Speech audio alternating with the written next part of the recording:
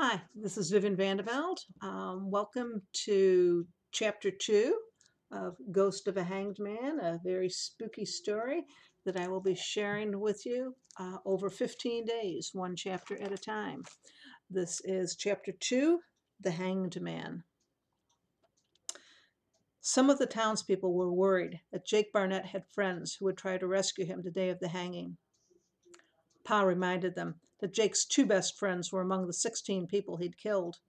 They had been members of his gang, and Jake had shot them rather than divide the money with them.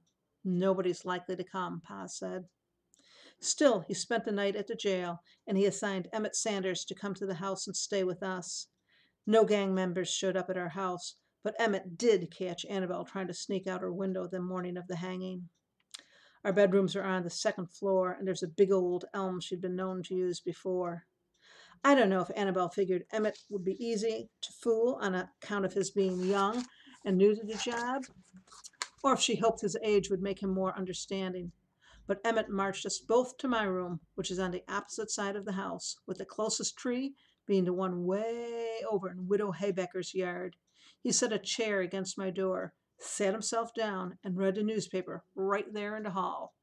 Drat, Annabelle said. Well, I tried to encourage her. No matter what they said, I'd bet some of the other 8 and 9-year-olds won't be going either. But you'll be the only one who can say it took an armed guard to keep you away. It would be a good excuse for me, too, and nobody had to know that the armed guard and I thought alike on this. The good thing about Annabelle is that, for as often as she throws a sulk, at least she can't keep it up long. Elijah Quinn says that he saw a bunch of hangings back in Kansas City before his family moved here, she said. He told me sometimes when the trapdoor falls away, the noose breaks the hanged man's neck and he dies right away.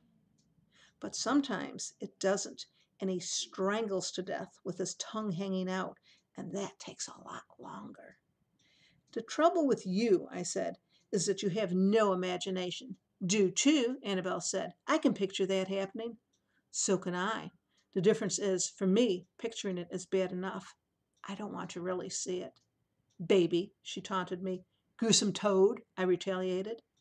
Eventually, Pa came home, which meant it was all over, and no sign of any of Jake's friends. Did his neck snap? Annabelle asked Pa, or did he choke to death?